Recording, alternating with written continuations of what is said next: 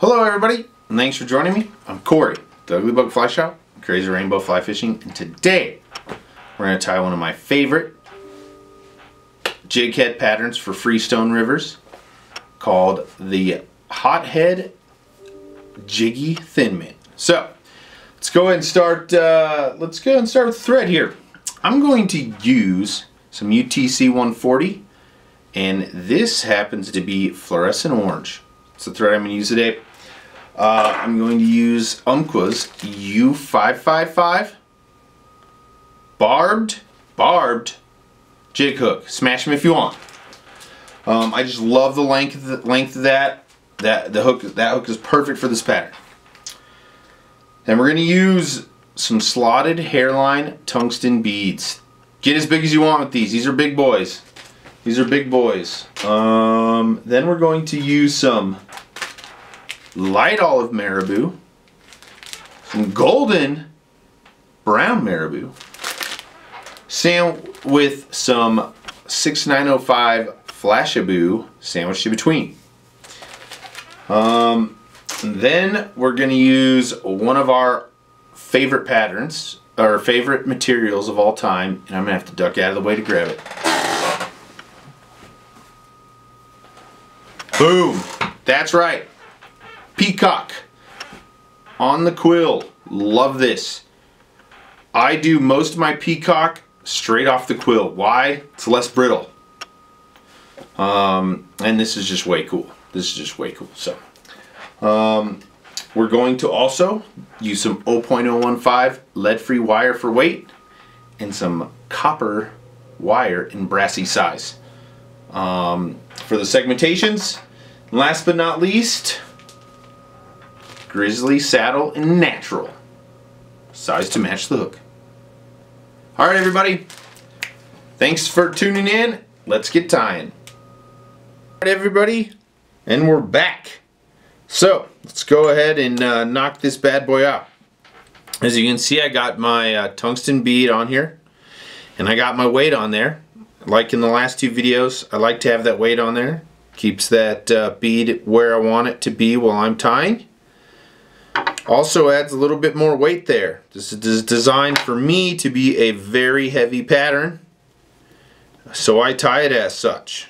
So first thing I'm going to do is go ahead and cover this, and as you can see, I'm using orange thread because I want to have a little orange collar on here, and the goal is so none of that orange thread shows on the rest of the fly but up in the collar area. So let's go ahead and start. We're going to start with some of this light olive strung marabou, and I'm actually going to take it and just go ahead and pull a lot of this bottom stuff off, get it out of my way. Okay, and the tail is designed to be tied sparsely, so I kind of will pull some off, see where I'm at. I actually kind of liking that. So what I'm going to do is make this about a hook length, hook shank length. Okay, that looks pretty good. And I'm just going to go ahead and tie this right in. Couple nice wraps up to where my close to where my lead-free wire is. I'm going to go ahead and cut this nice and close. Okay. One thing I think a lot of people kind of don't set themselves up for success with is scissors, right? It's really important to have a nice sharp set of scissors at all times. I am probably one of the worst at that, but yeah. So I'm going to take two pieces of our standard flashabou, and we're just going to go right on top. Alright, just like this. And if you've ever watched any Caleb Gallup videos, you'll notice that he layers his as well. He likes to layer his, and that's exactly what I'm doing, is I am layering this pattern. Okay. Alright, let's go ahead and take some of this light brown. I actually think we got a piece right here. And pull some of this crap off the bottom here. And this is golden brown, actually, I'm sorry. What we're going to do is do the same. Tie this in the same length as the last one. just like that. Throw some wraps down on there to finish this off, just like this. Cut this close, and look at that. We're golden here, okay? So don't worry so much about that little hump that we got there. You can kind of tell I got like a little hump in the transition, okay? Don't worry so much about that. I'm going to go ahead and just kind of fill this right on in. Okay, just like that. There's some nice thread wraps. There we go, perfect. All right. So, now that we're there, let's go ahead and take our some of our brassy wire and copper. Okay. What I like to do, see there's that hole right there in the top. I like to go ahead and I want to stick that right in that hole. Doink. Tie this in. Just like that. Okay. Come back. Perfect. Now, one of the things I forgot to show you guys in the material portion was peacock. One of the more important ones. Go ahead and cut 4 pieces off your peacock eye. Then I'm going to go ahead and come up here to the front of these. And I'm going to cut those even.